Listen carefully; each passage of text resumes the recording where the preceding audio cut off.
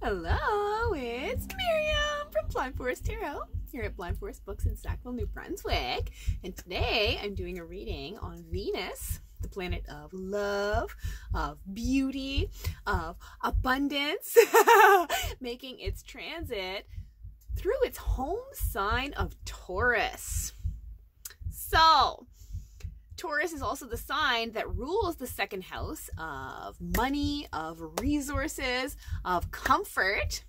So this period from March 16th to April 11th promises to be a time of amazing stabilization.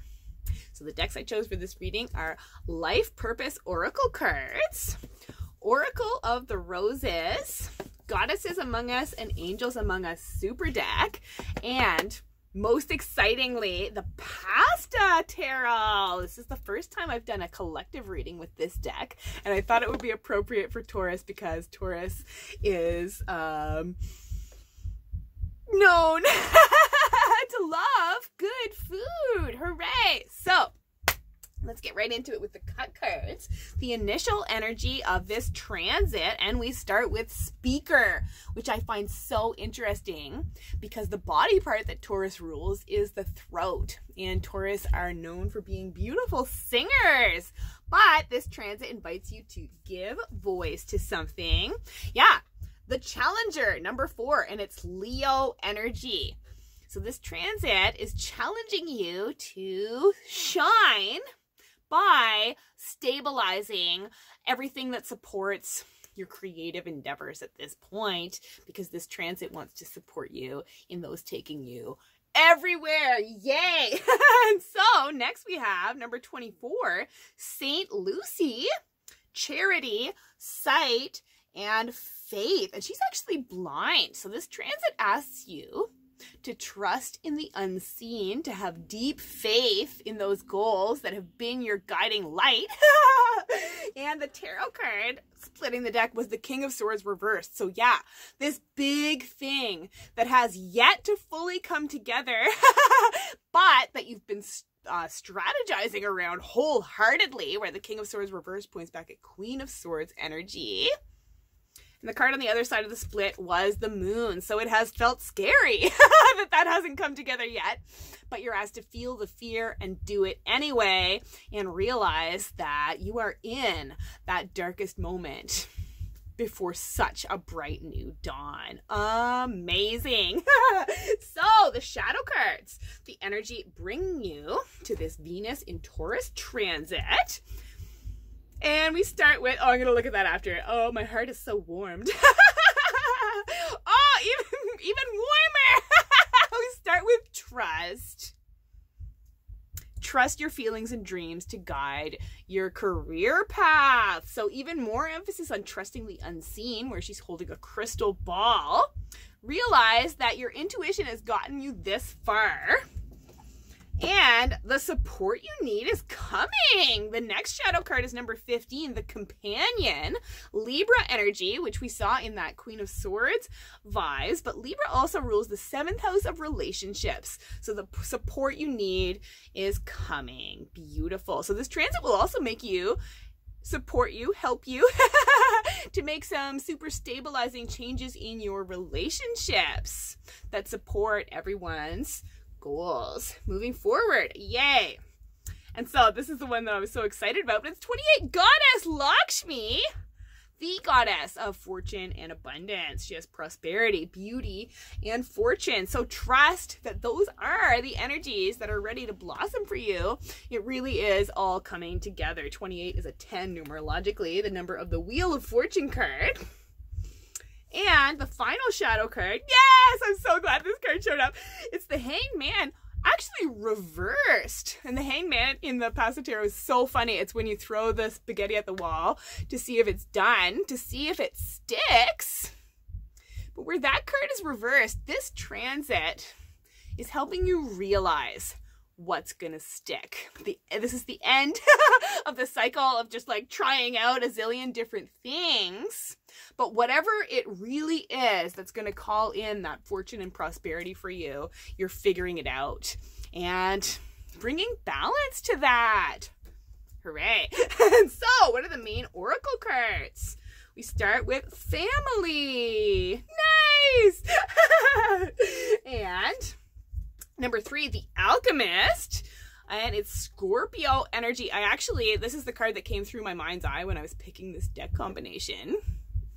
And we have, number 32, grandmother spider, guidance, connection, and ancient wisdom. So the huge gift of this transit is going to be some super stabilizing transformations happening in your relationships, in your support systems. You'll be realizing who your soul family is, whether that's your biological family or not.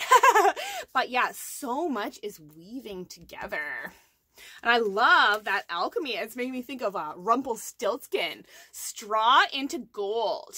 So you are figuring out how to bring magic into the mundane in ways that release you from the soul contracts that have been holding you back, so that you really can embrace this like supported and loving life that you deserve to be living. Yay! And so, what's going to be the main theme of this Venus and Taurus transit? And it's death and the Emperor. How interesting. So it really is going to help you let go of everything that has kept your passion from surging forward, everything that's kept you from feeling like you are in control of your trajectory. And how interesting that these are both 4s numerologically. 13, 1 plus 3 is 4. 44 is the number of protection from the universe. So this Venus and Taurus transit is really going to affirm that things are stabilizing for you, that the changes you've been waiting for are transpiring. Yes. But it will probably involve having to let go, continue to let go of what you know no longer serves, but you've been in the process of that. You're doing it. And so, what will be the main challenge of this transit? Yeah, exactly. It's the 4 of Cups. So, needing to face your remaining disappointments. And in so doing, though, a further opportunity is going to come through. The other side of the 4 of Cups is that like meditation, or at least a meditative state, will serve you really well. Maintaining sort of higher perspective, doing whatever you can to strengthen your higher self connection. But yeah, so what will be stabilizing during this transit in the Department of Love, of material abundance? And we start with the Knight of Wands reversed. So it's really going to help you release your past anger and frustration and transmute that into creativity, which is also a huge Taurus theme. Taurus people are known for being really good with their hands. They love like gardening and handicrafts and stuff like that. I love it. And also, P.S. this is such a funny Knight of Wands because his pizza has pasta on it. Hilarious. But you're not getting mad about silly stuff like that anymore. You're finding your creative passion focus. And we have the 2 of Pentacles reversed. That's really helping you to actually address the imbalances that have kept you from finding your footing and from really planting these seeds that you're so ready to see grow. Wow. And grow they will. The Wheel of Fortune. What an ultimate card for a question that it was about like expansion into love and abundance. So here is your like metaphorical table ready to be filled with so much abundance sustaining things that are so delicious. Yay. And what is your best advice for navigating this Venus in Taurus transit? Amazing. It's the King of Wands. Do you claim your mastery? This entire energy is inviting you to step up into your passion like never before and be so completely celebrated for it. Wow. So, what are your messages of hope moving forward through this Venus in Taurus transit? And we start with time to decide. Yes, choose that path. You know what it is. It's already been calling you. And you're answering the call now with a capital N. 41, the rescuer. You're ready to like save your own life. Be your own hero. Yes. Actually, knowing that there are many other heroes showing up to support you at the same time. And it's Aries energy. I love that Venus moves into Taurus just a few days before actual Aries season begins. But yeah, this is just like the sign of just more good things to come, because you have been rising to the challenge of just keeping going. And so our next fire sign is, number 7, hell. You're deciding to deliver yourself from hell. Depth, endings, hidden aspects. So closing that door is going to allow these new opportunities to present. And yet you really are going to be rewarded for your perseverance, where it's number 7, you're finding your way. Wow. And the final higher self card, the Empress. How beautiful. This actually is Venus energy. We had Venus and Jupiter in this reading. The greater benefic is Jupiter, the lesser benefic is Venus, and when they are working together, blessings arrive. You are settling into your true nature. There's your like crown chakra alight from the meditation you challenged yourself to do.